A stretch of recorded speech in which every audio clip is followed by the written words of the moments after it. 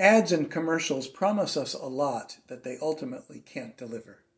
Happiness, satisfaction, fulfillment, contentment.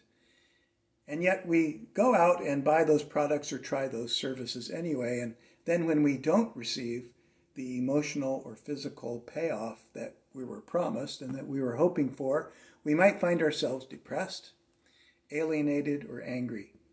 Something else might happen too, addiction.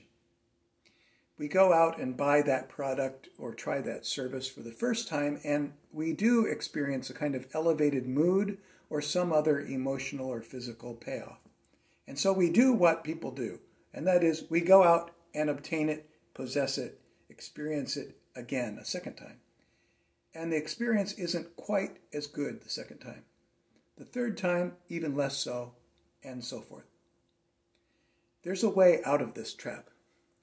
It's by building a solid spiritual life so that, first of all, we look within and know what we most deeply yearn for and want and desire. And often it's not those products and services that are advertised by ads and commercials.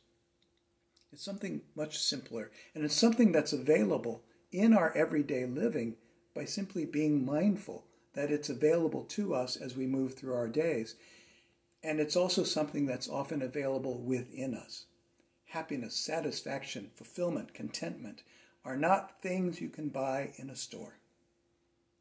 They are deep within us already, right now.